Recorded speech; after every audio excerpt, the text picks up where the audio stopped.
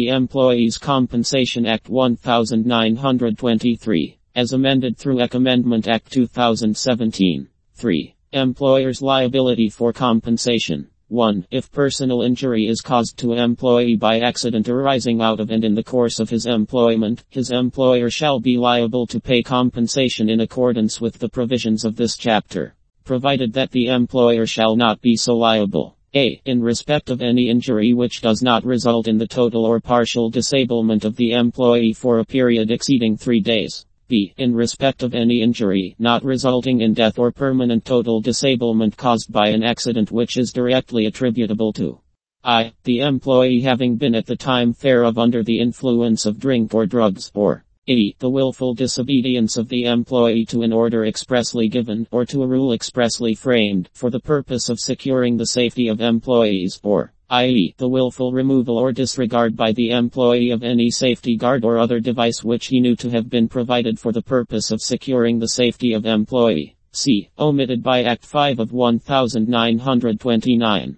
2. If an employee employed in any employment specified in Part of Schedule I.e. contracts any disease specified therein as an occupational disease peculiar to that employment, or if an employee, whilst in the service of an employer in whose service he has been employed for a continuous period of not less than 6 months, which period shall not include a period of service under any other employer in the same kind of employment, in any employment specified in Part B of Schedule I.e. contracts any disease specified therein as an occupational disease peculiar to that employment, or if an employee whilst in the service of one or more employers in any employment specified in Part C of Schedule I.e. for such continuous period as the central government may specify in respect of each such employment, contracts any disease specified therein as an occupational disease peculiar to that employment, the contracting of the disease shall be deemed to be an injury by accident within the meaning of this section and, unless the contrary is proved, the accident shall be deemed to have arisen out of and in the course of the employment,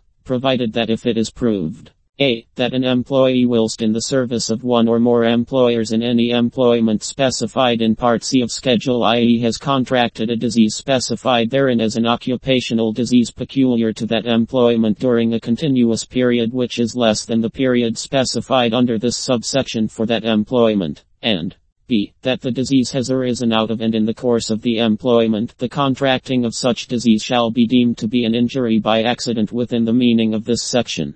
Provided further that if it is proved that an employee who having served under any employer in any employment specified in Part B of Schedule I.e. or who having served under one or more employers in any employment specified in Part C of that schedule for a continuous period specified under this subsection for that employment and he has after the cessation of such service contracted any disease specified in the said Part B or the said Part C, as the case may be, as an occupational disease peculiar to the employment and that such disease arose out of the employment, the contracting of the disease shall be deemed to be an injury by accident within the meaning of this section.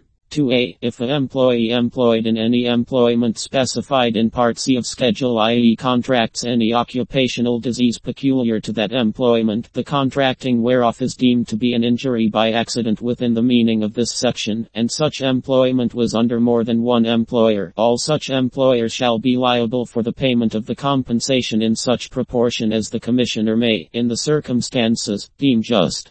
3. The central government or the state government, after giving, by notification in the official gazette, not less than 3 months' notice of its intention so to do, may, by a like notification, add any description of employment to the employments specified in Schedule I.e. and shall specify in the case of employments so added the diseases which shall be deemed for the purposes of this section to be occupational diseases peculiar to those employments respectively, and thereupon the provisions of subsection 2 shall apply in the case of a notification by the central government within the territories to which this act extends or in case of a notification by the state government within the state as if such diseases had been declared by this act to be occupational diseases peculiar to those employments. 4. Save as provided by subsections 2 and 3. No compensation shall be payable to an employee in respect of any disease unless the disease is directly attributable to a specific injury by accident arising out of and in the course of his employment. 5. Nothing herein contained shall be deemed to confer any right to compensation on an employee in respect of any injury if he has instituted in a civil court a suit for damages in respect of the injury against the employer or any other person, and no suit for damages shall be maintainable by an employee in any court of law in respect of any injury. A. If he has instituted a claim to compensation in respect of the injury before a commissioner, or B. If an agreement has been come to between the employee and his employer providing for the payment of compensation in respect of the injury in accordance with the provisions of this Act.